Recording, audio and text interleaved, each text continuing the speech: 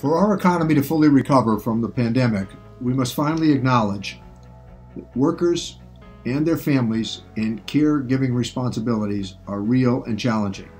That's why I unveiled the Building an Economy for the Families Act. What's important about it is for the first time that we're authorizing paid family and medical leave. Building an economy that works for families means ensuring paid family leave so that employees can be with loved ones who are ailing, welcome a new child, or take care of themselves while sick. The effects of this pandemic have been cruelly uneven. Some families have remained unscathed. Nobody got sick.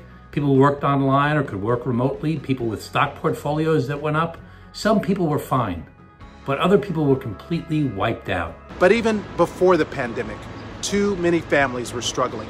The impact of this investment for our children's long-term health, education, and the future of our economy is too important to miss.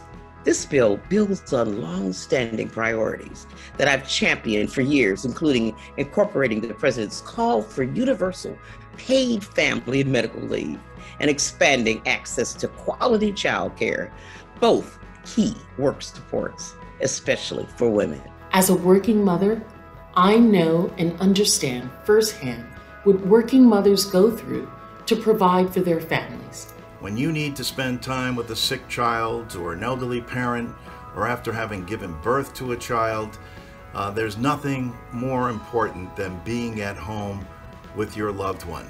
You shouldn't be penalized for that. It's not enough to only focus on the roads that get Americans to work. We need to modernize the supports that get them through the day.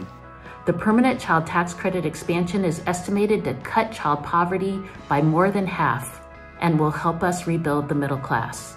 I'm particularly excited about the provision to expand the Earned Income Tax Credit, also the EITC, to get more dollars into the hands of the most vulnerable in our communities. With things like child tax credits and earned income tax credits and child care for all and paid family leave, these are the things that we need to make our country more fair, more just.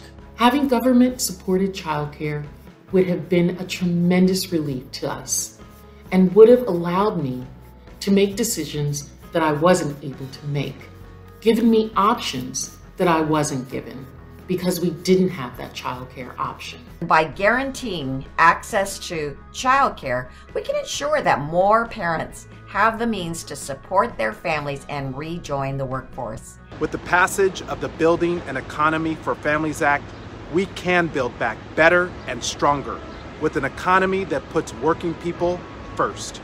The Building an Economy for Families Act is an investment in our future that we simply cannot afford to pass up.